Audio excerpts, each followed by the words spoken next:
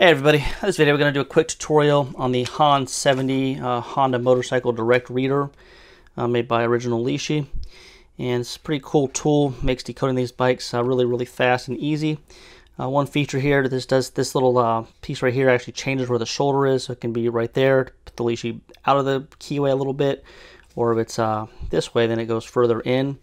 Reason it has that is there's actually the HD109 keyway, there's an HD109 blank and there's an HD109A like Apple blank, and the shoulders are on different spots on them, and I've never been able to find any reference to tell you which bike uses what. So you pretty much you know, if you make a key and it works, you know, if you don't need to decode it, run a code fill, you know you got a good code, cut it on HD109 and it's going to work the gas cap in the seat. If it doesn't work the ignition, tip stop that key and cut it on an HD109A, and I bet you it works on all of them. Now another little thing too, if somebody actually brought you one of these and they have the ignition off the bike, there is a code on it, but you can't see it when it's actually installed on the bike. It's right here by the fork lock, right above the spider web right there. It says Q89. It's always the last three, so that's actually a code you can run through code program and give you a code for it. But like I said, you can't see that if it's on the bike. Now these ignitions, they're double-sided. Gas cap and seat are actually single-sided.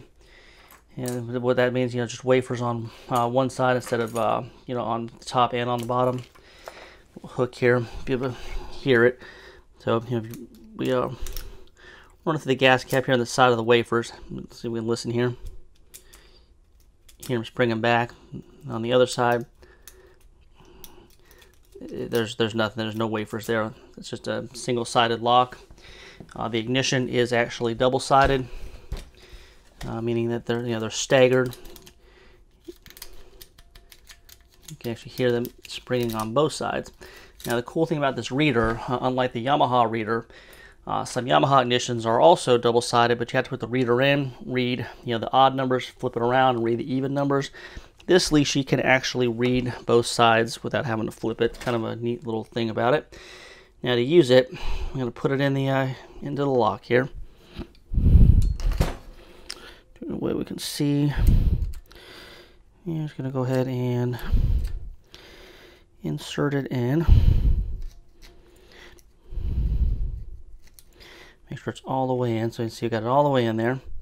And we're going to just feel around here for wafers. Okay, now on position 1 it's actually stiff, 2 is stiff. So what that means is our shoulder is going to be in the wrong spot here. So I'll back it out of here and flip the little switch here. So that makes the Lishi not be able to go in quite as far. And now we got springs. So now it's actually lined up correctly. And then the way that we're going to read it, you know, position 1, I'm just going to